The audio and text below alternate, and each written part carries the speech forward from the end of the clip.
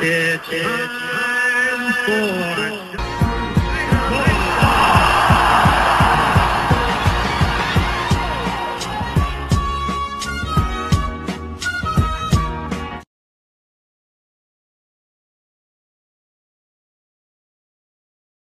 Is there a certain specific hitting drill that that you like has kind of been a staple for you over the years, or does it just depend?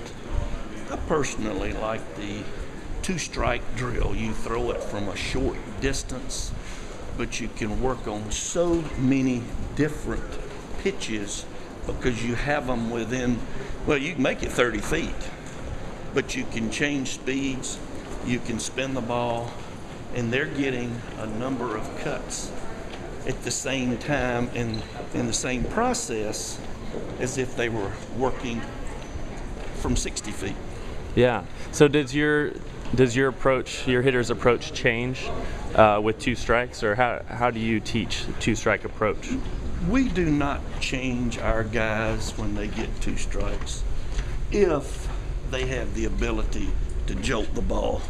Now, if you're a guy that's not a great hitter, we might move a guy up on the plate and just stress, put the ball in play. In other words, give us a chance. Yeah.